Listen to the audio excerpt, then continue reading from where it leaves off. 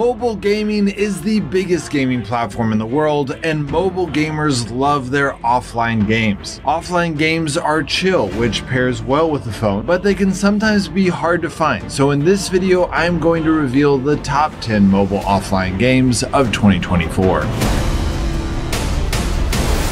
Okay, this is one of the most common requests I get, and there are a lot of offline games. I tried to pick a variety so that everyone will find something they'd like. If you find that one of these games is not your cup of tea, make sure to skip to a different game using the timestamps up there or in the YouTube player itself. The first game on our list is Little Nightmares. Unfortunately, this game costs $9, so I know that's going to be a huge deterrent to many of you, but there is something to be said for a game that you just buy and you own, and it isn't going to try and hit you with a bunch of microtransactions. This game was ported by Prodigious, which is one of my favorite mobile game publishers because they always do a really quality job. Little Nightmares is an adventure horror game that puts players into a hauntingly beautiful yet nightmarish setting aboard a mysterious sea vessel, where they assume the role of a child adorned in a distinctive raincoat. The vessel is not only filled with deadly traps, but is also inhabited by grotesque and terrifying humanoid creatures, all seemingly driven by a malevolent intent to consume the player's character. The narrative unfolds as players navigate the eerie environment, revealing the unsettling truth behind the ship and its monstrous inhabitants. What sets Little Nightmares apart is its deliberate lack of combat for the majority of the gameplay. Faced with adversaries of staggering proportions, engaging in direct confrontation becomes an implausible option. Instead, players must master the art of stealth, skulking through the shadows to avoid the clutches of the grotesque denizens who relentlessly pursue the protagonist. The second game on our list is Road Redemption. This roguelike combat racing game could not be more different than Little Nightmares, and that's good because we wanted to give you guys a lot of variety in the games that we mention here. Road Redemption is the best of its kind, engaging players in intense races on a variety of tracks where they must kick, bash, and slam into their opponents to secure victory. While Road Redemption encourages players to employ ruthless tactics to eliminate opponents, it also retains an arcade racing style. The objective is not only to outwit rivals with tricks, but also to race ahead and be the first to reach the finish line. However, this time it's a matter of using any means necessary rather than simply flooring the gas pedal to claim victory. As players navigate through diverse landscapes, including deserts and city streets, they gather an arsenal of weaponry to engage rivals in combat. The third game on our list is the Battle of Polytopia. This game has been around for a little while, but it is having a resurgence in popularity, and it is honestly one of the most classic offline games for the phone. The game is a turn-based world-building strategy game, offering players engaging short play sessions and the allure of randomly generated maps that contribute to the game's enduring interest. The Battle of Polytopia embraces many of the core ideas of strategy without being overwhelmingly complex. You begin by selecting one of 4 tribes, each inspired by cultures from diverse corners of the world. The fundamental mechanics involve expanding your civilization by enhancing the land, acquiring villages, and boosting population, thereby earning stars essential for unlocking new skills. These acquired skills in turn open up additional possibilities such as scaling mountains or navigating the vast ocean. The primary objective in Polytopia's main game mode is to either defeat all adversaries or secure the highest score within the limited span of 30 turns. Achieving this goal demands a delicate balance of kingdom expansion, meticulous research into new technologies, and strategic preparation of a formidable army for upcoming conflicts. The fourth game on our list is Haak, an ultra-stylish post-apocalyptic Metroidvania game. In the desolate landscapes of Haak, players will encounter various adversaries, including mutilated animals and giant mechanical bugs. The gameplay mechanics involve more than simple running and jumping, with a quick-fire hookshot emerging as a primary means of traversing. This dynamic tool adds an extra layer of strategy to both exploration and combat, contributing to the game's overall appeal. Unlike some Metroidvania titles that focus on hair-tearing difficulty, Haak takes a different approach. The game prioritizes delivering a fast and fluid experience that is accessible to a broader audience. While the game is designed to be enjoyable for players of varying skill levels, those seeking a greater challenge can still find satisfaction in extra challenges that test their mettle. The fifth game on our list is Tangle Tower, an exciting point-and-click adventure that seamlessly blends charismatic characters with a captivating narrative, offering players the opportunity opportunity to engage in genuine detective work within a humorous and slightly eccentric setting. The game unfolds as a mystery, challenging players to unravel the intricacies of a murder investigation where the primary suspect happens to be a painting. What sets Tangle Tower apart is not only its engaging storyline, but also the vibrant character art, meticulous animation, and a handcrafted narrative that collectively elevates the gaming experience. The characters each have distinctive personalities, contributing to a rich and immersive environment that encourages players to immerse themselves fully in the unfolding mystery. As players navigate the twisted manor, the game prompts them to maintain a keen eye for clues while tackling a variety of puzzles. The sixth game on our list is Slay the Spire, an innovative fusion of card games and roguelites that offer an unparalleled single-player deck building experience. Players craft a unique deck, encounter bizarre creatures as they embark on a challenging quest to slay the Spire. At the core of Slay the Spire lies dynamic deck building, where each attempt at scaling the Spire provides an opportunity to discover hundreds of cards to enhance one's deck. The strategic selection of cards that synergize seamlessly is paramount in efficiently dispatching adversaries and ascending to the pinnacle. Every ascent up the Spire offers a fresh encounter as the layout changes each time. Players can choose risky or safe paths, face different enemies, and encounter various relics and bosses, creating a sense of exciting unpredictability. The seventh game on our list is Golf Odyssey 2. In this game, players have the opportunity to explore new golf courses that have been visually enhanced compared to its predecessor. Despite its tranquil ambience and laid-back soundtrack, the game presents a fair share of challenges. Players must bring their best skills to the tee as they strive to compete each hole and unlock access to even more courses. A ranking system adds an extra layer of engagement, allowing players to tackle various challenges and advance in the game. The captivating landscapes in Golf Odyssey 2 provide a picturesque backdrop for players, ranging from silhouetted mountains against the backdrop of a setting sun to mesmerizing cityscapes. The eighth game on our list is Afterplace, a Zelda-inspired open-world adventure game. In this top-down 2D RPG, you take on the role of an unknown kid who wakes up in a strange place, referred to by locals as simply the island. You learn that all sorts of beings and creatures have slipped through the cracks of the universe to end up on the island with no way to leave. You embark on a quest to assist the child in unraveling the mysteries of this island, and with any luck, find a way to reunite with their own world. The narrative unfolds against the backdrop of an uncharted and ever-surprising world that offers a refreshing break from conventional waypoints. In Afterplace, there is no predefined paths or guides to lead the way. Instead, you must forge your unique trail, delving into the concealed labyrinths and dungeons hidden within the island's obscure corners. The ninth game on the list is Grimvalor, a 2D Souls-like action platformer renowned for its uncompromising difficulty and engaging hack-and-slash combat mechanics. The game presents players with a daunting challenge, featuring hardcore platforming segments and combat encounters where they must skillfully defend against multiple adversaries. The narrative unfolds in the harsh and unforgiving realm of Valaris, a forgotten kingdom that exudes brutality and hostility. The central objective is to unravel the mysteries surrounding the missing king of Valaris, a quest that propels players into a variety of grim and treacherous landscapes. The journey through these perilous environments serves as a backdrop for the relentless action and exploration that defines Grimvalor. Players are immersed in a world where they must master the game's sophisticated combination of hack-and-slash combat and intricate platforming challenges. Grimvalor's reputation is built upon its ability to deliver an elegant and punishing game experience. The harmonious integration of combat finesse, platforming precision, and exploration elements contributes to the game's allure. The 10th game on the list is ScourgeBringer. Primarily, it's a roguelike game, which means it involves substantial meta progression between runs, emphasizing the goal of clearing as many rooms as possible before inevitably succumbing to the game's challenges, only to rise and try again. The game also features fluid shooting combined with Metroidvania mechanics and melee combat. The core gameplay of ScourgeBringer brings a resemblance of a 2D platform, albeit intensified with action and remarkable speed. Players will engage in fierce combat against a diverse range of adversaries and formidable bosses that occupy entire rooms. The progression revolves around room-to-room navigation, offering a straightforward yet demanding premise. Well, that's it guys, hope that helps. This video covers offline games generically. If you want to know about more, you can check out one of my other genre videos that covers even more games, some of which can be played offline.